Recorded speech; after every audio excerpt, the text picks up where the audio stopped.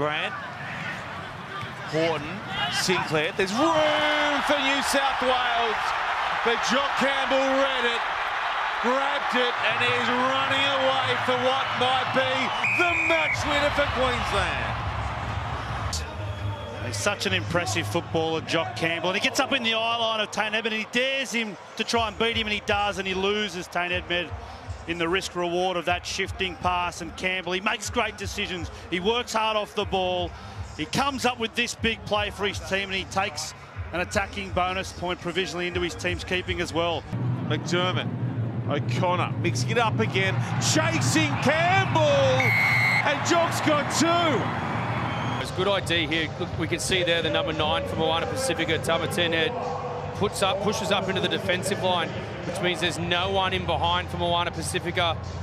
Alessio and Havili are hard up on the outside. So all he had to do was put it in the space, knowing that he had some chasers on the outside. Jock Campbell gets checked.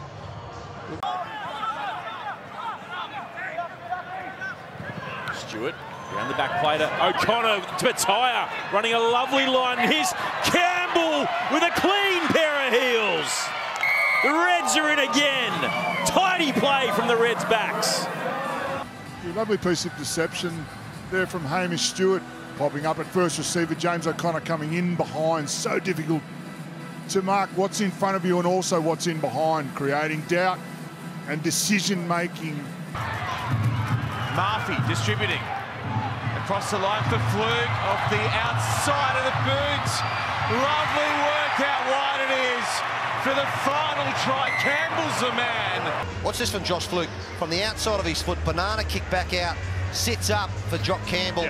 Goes across for the Queensland Reds, their third try. McDermott for Wilson. Now they get it to the outside, and it's Jock Campbell going through. Campbell all the way for Queensland. A couple of nice passes. One here from Harry Wilson out the back. Awesome Crichton, and then on to Jock Campbell. Great try for the Queensland Reds. Jock Campbell has just re-signed with Rugby Australia till the end of 2024, and this is the reason why. Yeah, and in between play, we've seen Tate McDermott remonstrating with his forwards. I want quick ball. I want to get to that ball. For Tate McDermott, flings it away to O'Connor, holds it up beautifully for Jock Campbell to score. Gee, that was nice from O'Connor.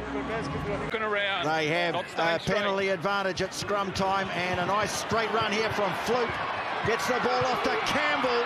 Vunivalu gets it back on the inside. That's a beautifully worked try.